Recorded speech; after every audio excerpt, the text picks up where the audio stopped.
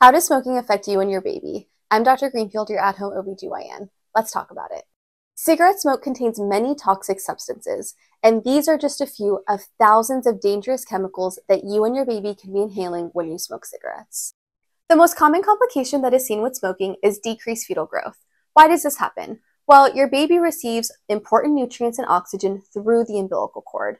When you smoke, it actually leads to constriction of the blood vessels in the umbilical cord, which leads to decreased blood flow. This ultimately means that your baby is receiving less oxygen and nutrients and can make it difficult for your baby to grow. And this effect is dose dependent, which means that the more you smoke, the less your baby can weigh. In addition to your baby being smaller, here are some other adverse effects associated with smoking. Secondhand smoke can also be really dangerous for your baby because it's associated with sudden infant death syndrome, colic or uncontrollable crying, and childhood asthma and obesity.